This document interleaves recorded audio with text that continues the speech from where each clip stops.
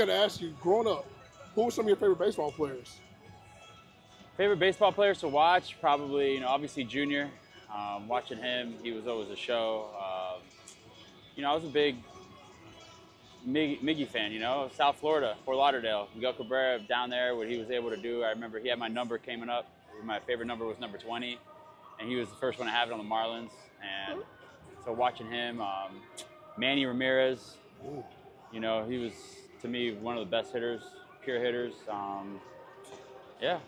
I like that. Well, speaking of pure hitters, if you did a Mount Rushmore of 4 hitters, whether you can add power, contact, combine them both, or just your preference of hitters, if you did your 4, who would be your 4? Ooh. Definitely Miguel Cabrera. Ooh. I mean, I can easily say like, Hank Aaron or something, but he wasn't around in my time, For me, I didn't get to see the older generation play, I was a little younger. You can stick to the generation you've seen. I'll stick to my generation. Yeah. I say Miguel Cabrera, Manny Ramirez, Albert Pujols for sure.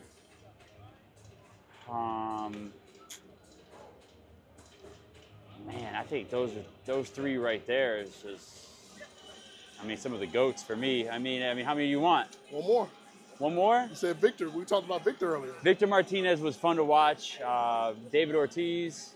I think that should be the 4th. Yeah, so. Okay. A lot of good hitters. Okay, for you, obviously, if you think about 3 pitchers, if you have to think the best 3 pitchers that you have faced in your time of playing baseball, who would be the 3 that you would say is your top 3 that you either like to face or the best that you face, in your opinion? I don't know. You got to go off stats for those. You can't just go off, personal. My generation, you got to put Verlander, Scherzer up there. Ooh, that's 2. That's already 2. I'm trying to think, man, of some dogs that I've went up against. Dude, it's tough. There's so many good pitchers now. There's so many, just aces out there, I feel like. You faced Kershaw, I believe, as well. Yeah, Kershaw, what he's been able to do in his career. Yeah, you could go with those 3. I like that. When you look at baseball's embraced the designated hitter. Obviously, back then it was just AL, no NL. But now that there's exposition and guys are being able to display just their pure hitting skills, how do you feel about that? And do you think it helped the game that we don't get pitchers to hit outside of maybe old time? Yeah, I think it's great. I think it's kind of what the game needs. The game wants offense, and I think for putting in a DH, I think it definitely helps that. I like it. 2 more questions. MLB The Show, the video game.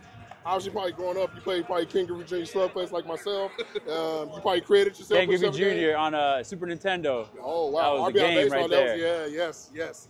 But seeing yourself on a video game, what do you think about that?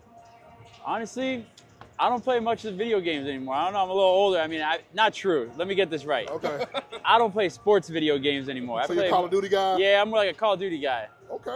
Okay, so if we could put JD Martinez on any game not named MLB The Show, I'm going to give you 3 choices. A Call of Duty series, maybe. Call of Duty, that's it. You ain't even got to go nowhere. I should say Grand Theft Auto. Nah, you put me in Call of Duty. I'd be happier. I'd be the happiest person alive. I like that. Last question. Walk-up song. The song is called JD Martinez. Ooh. You can pick any artist, dead or alive, to do that song. And they perform it live at the ballpark.